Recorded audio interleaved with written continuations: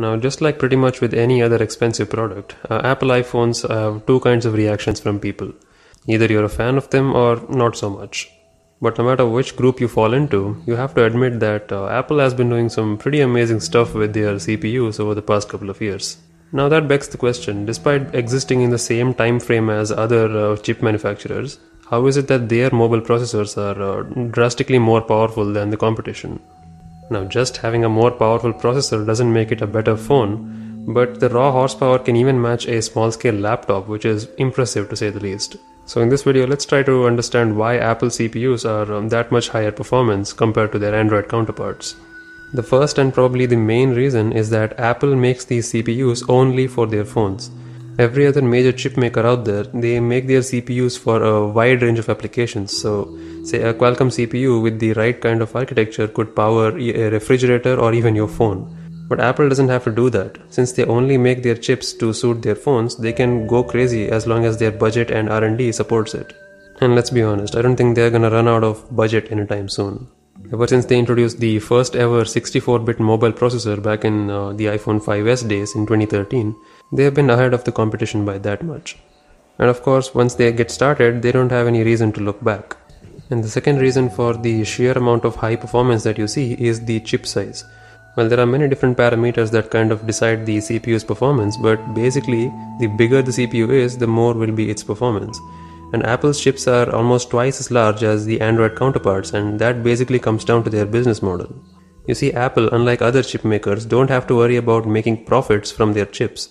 Since they are not selling their chips to other manufacturers to make a profit like Qualcomm or ARM does, they can pretty much go crazy with the budget and make a really expensive, huge chip which delivers a lot of performance.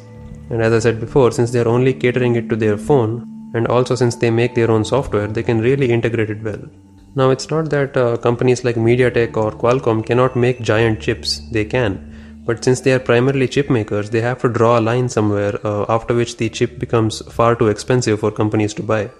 That's primarily the main reason why companies like Huawei or Samsung decided to make their own chips.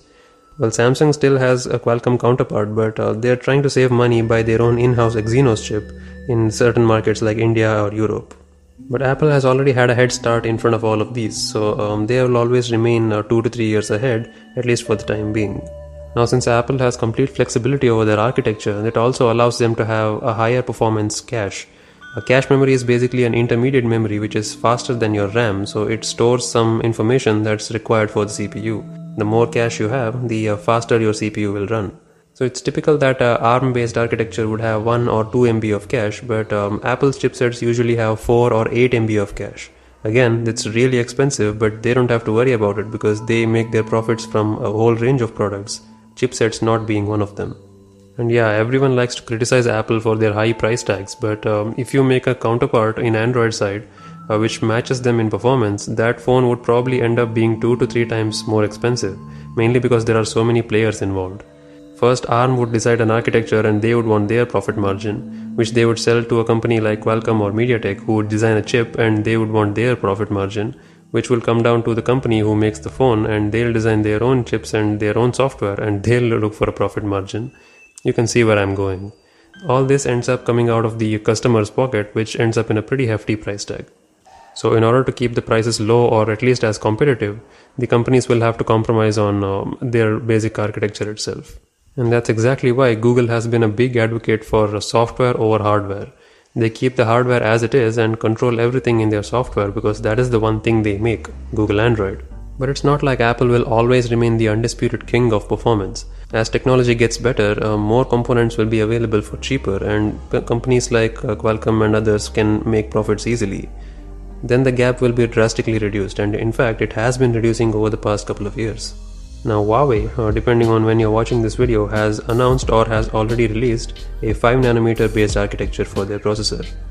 Now a nanometer basically indicates how small an individual component is on the CPU, which basically translates to its efficiency. The smaller the number, the more power efficient, in the sense the lesser power the CPU would demand, meaning that you will get the same high performance without compromising the device's battery life too much. And not to mention, Android has also gotten extremely good at resource management. It's not the same memory hog that it used to be 5 years ago. It's gotten so good, in fact, that I cannot distinguish the performance too much between a 2-year-old phone versus a modern day phone running the same Android software.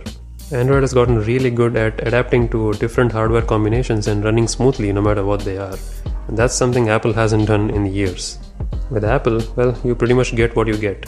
There's no option to select any different set of hardware running same iOS because only one company makes that software. And you have to pick between the storage variants that they give, and that's all. Some people won't mind because as long as the phone runs fine and all of their tasks are done, it doesn't matter, and I agree with that idea. But if you ask me, the only real way of knowing how much of your money's value you're getting is by looking over at the competition. Well, those were the main reasons why Apple chips have been delivering higher performance than their counterparts, at least on paper. Let me know if you have any questions in the comments down below, and if you'd like to see any more videos like this, drop your suggestions there as well. I'll see you next time. Cheers.